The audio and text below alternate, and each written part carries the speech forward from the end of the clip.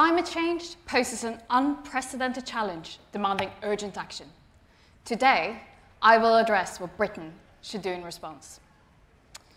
Britain has no shortage of climate targets. What you can see on the screen behind me is just a selection. However, these targets are detached from reality. They do not grapple with the scale of the transformation or with the pace at which we need to deliver. To illustrate, let me compare what we have delivered over the last decade to what we need to deliver over the next. Let's start with homes. Since 2010, we have increased the number of homes heated by heat pumps by almost 300,000. But in order to meet our targets, by 2035, the same number of years, we need an increase of more than 7.5 million. At the current rate of delivery, we won't achieve this until 2051. Then there's transport. Electric cars were basically non-existent a decade ago. Today, there are more than 800,000 on our roads. This is very impressive. But by 2035, we need about 25 million cars to be electric. The number of people who choose electric over petrol or diesel will need to grow rapidly. To support this, we need an extensive charging infrastructure. But at the current pace of delivery, we want to have one fit for purpose until 2047. We also need to decarbonize our industry. Since 2010, we've done little to move away from fossil fuels in manufacturing. By 2035, we will have to have found solutions to electrify a large part of it. And then, of course, we need to power all of this. So we need a lot more renewable generation. Over the last decade, we've done a great job of building a network of wind and solar farms. But to deliver our targets, we will need to build 4 times faster. Because at the current pace, we won't deliver clean power until 2062. Over the next decade, we will electrify our energy demand and we will decarbonize our energy supply. But none of this will be possible without the underlying infrastructure, the electricity grid. Unless we have the wires to take clean electricity from where it's generated to where it's used, we cannot reap the benefits of electrification. But achieving a grid fit for the decade ahead of us will require a step change in delivery. Let me illustrate the scale of this challenge. Since 2010, we have built 12 gigawatts of transmission grid across the country. And this map here shows you what the national grid currently has planned to meet the government's offshore wind targets. But this is what we need to deliver to achieve our targets for 2035. By 2035, we need to double the size of the grid. We need to build 6 times faster than we've delivered since 2012. We need to move 6 times faster, and at our current rate, we won't have a grid fit for purpose until 2084. And without the grid, net zero doesn't happen. In short, we're about to embark upon a decade of electrification. But delivering this won't be a simple task. It will require nothing short of the largest economic transformation since the Industrial Revolution.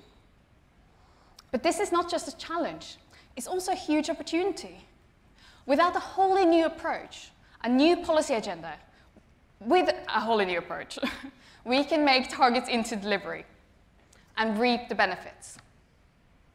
So, here's what we do. First, we make Britain an attractive place to invest in clean technology. A total of $318 billion of private capital was spent on the energy transition globally last year, a number that's already increasing rapidly.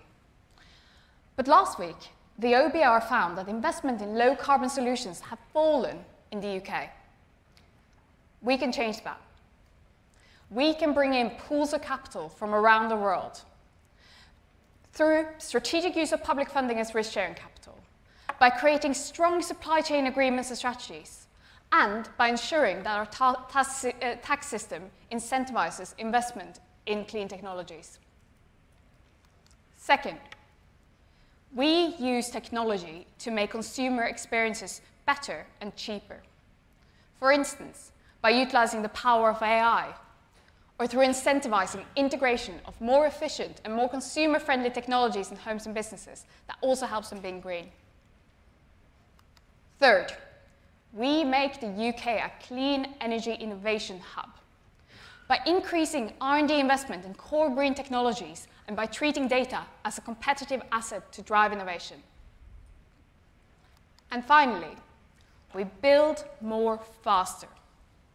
Currently, it takes more than a decade to build a transmission line, much of which is spent in planning. By implementing radical reform to our planning system, we can reduce the time it takes for a project to be in planning from an average of 6 years to less than 6 months. We also need to build better. Poorly planned infrastructure could cost taxpayers 23 billion this decade. But through the power of technology, we can improve how we plan. A strategic state embraces technology to improve decision-making and delivery. Where project previously would be planned by groups of men in suits, ending up spending many hours and often ending up with the wrong decisions, new technology like digital twins allows us to see the future through data to help us build better the first time. I appreciate that all of this might sound very theoretical. So rather than me just telling you, let me show you by looking at the most important enabler for the decade of electrification, the transmission grid. Digital twin technology is now so advanced and so sophisticated that we can finally build, in a virtual world, an accurate representation of the physical grid, including its vast complexity and its myriad of dependencies. We can test assumptions, explore options, and collaborate on planning and policy design to rapidly identify the most effective, most efficient, and most economical solutions. Moving to electric heating will have significant implications for the grid. By using a digital twin, we can ensure that the national grid is optimized and upgraded to support the transition.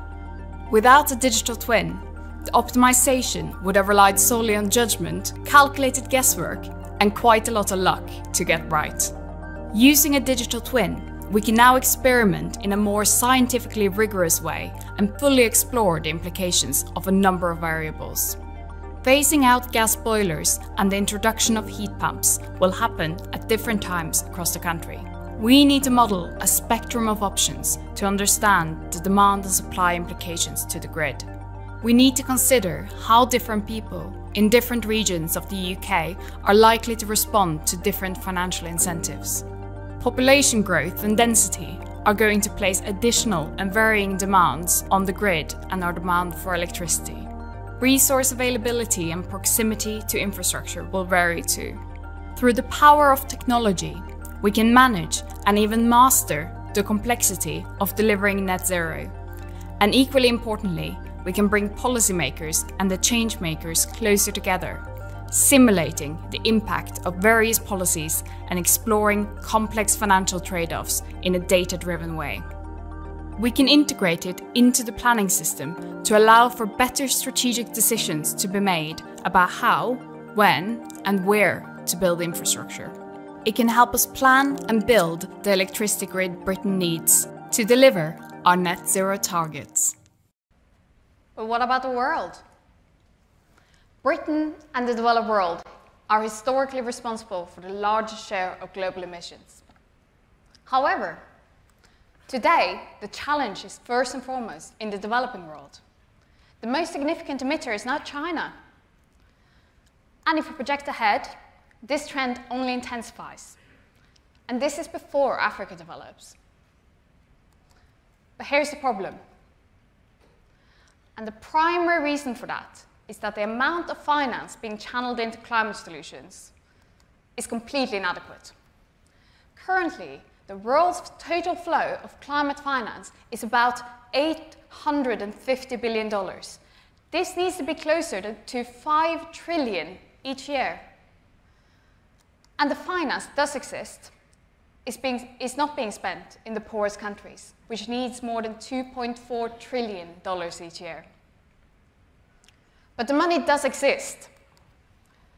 Global financial wealth held by investors in 2020 stood at over $200 trillion. We need to move all sectors of the economy away from fossil fuels to alternatives, such as clean electricity. This involves maintaining steep growth rates for renewables, particularly in developing countries. And we need to find scalable solutions to address emissions from hard-to-abate sectors like steel and cement. The only way we can achieve this is through the advance of technology. As the example of solar here shows, with the right incentives in place, we have seen that it is possible to reduce the costs of clean technology alternatives. And the same that happened to solar needs to happen with technologies like hydrogen and carbon capture.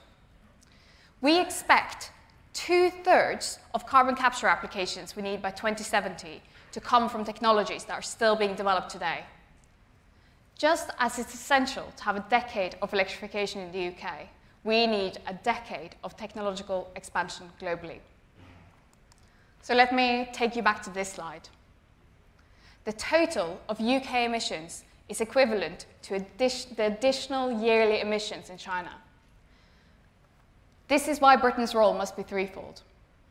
First, to be a tech incubator and launchpad.